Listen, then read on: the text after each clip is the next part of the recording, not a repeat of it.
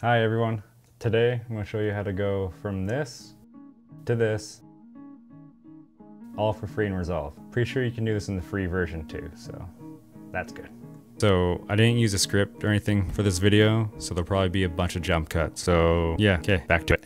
First, there's a couple things you have to download. The Max Saturation PowerGrade by Miguel Santana, and then Paul Dore's DCTLs.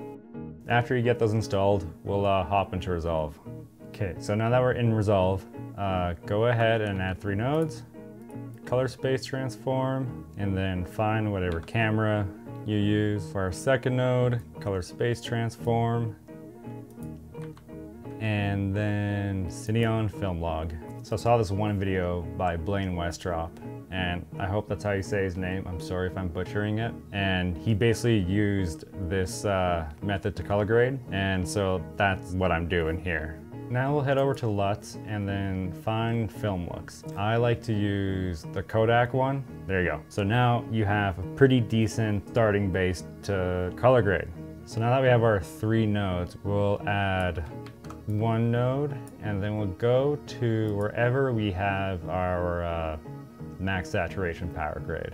And we'll just crank this up so you can see what it did. And this is just the LUT, and then this is the PowerGrade at 100%.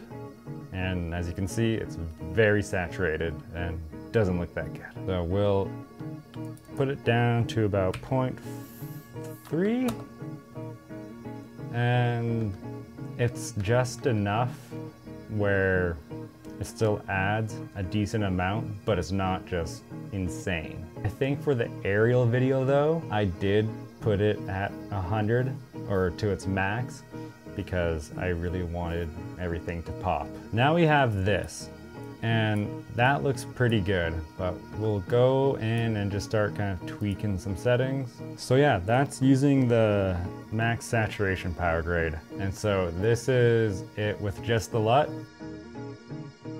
And then this is it with everything we just did to it.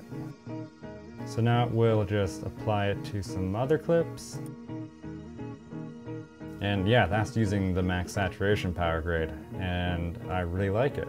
So DCTLs, they're basically just effects that you can download for Resolve. So we'll go to our effects tab and just type in DCTL and then drag it over, and then nothing's happened.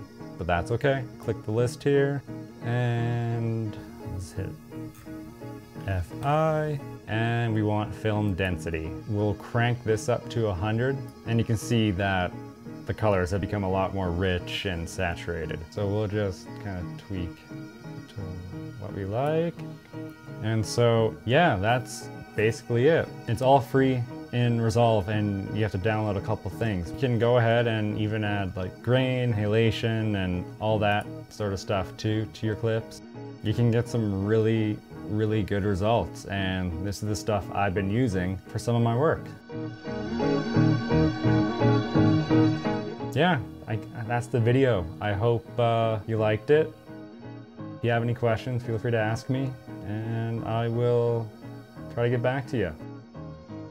I'll post all the links down below. Yeah, okay. Bye!